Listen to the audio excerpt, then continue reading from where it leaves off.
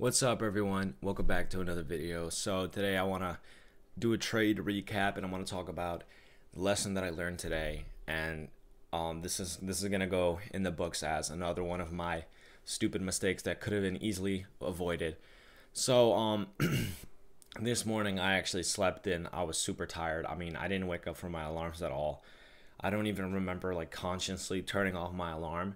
But anyway, I missed the morning open, and I was just looking at the charts once I fully woke up around 10 o'clock, and around like 12 o'clock I found like a nice position, so I decided to go long in the market, right? And then little did I know that an hour from when I entered my position, that news was going to come out, and it absolutely destroyed my trade. And that trade would have hit my take profit if I wouldn't have I mean, if I would have known there was news, I wouldn't have even got into a trade at all. But I did, and it was already too late, which is unfortunate. But it just sucks because it was just a stupid mistake that I made personally, and I should have avoided it 100%.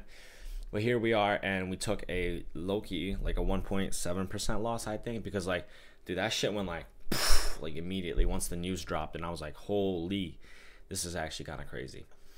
But regardless of that, I want to talk about the trade, and I'm going to pull up a screenshot of it right here on the screen so you could see it. This is in a bigger picture. This is on the 1 minute time frame of how it looked like. You could see, you could kind of tell where the fucking shit started going crazy, like big spikes up and down, and it was all over the place. But the reason I went into this trade was because I saw that market swept out these ultimate lows, and it was starting to trend to the upside.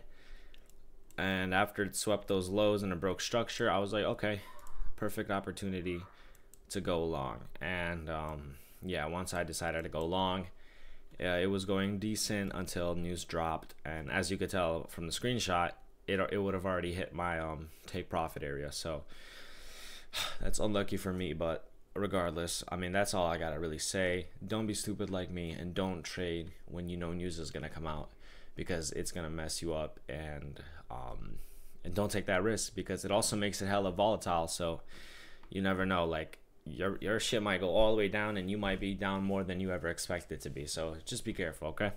Thanks for watching, and this is a little short video trade recap, and have a great day.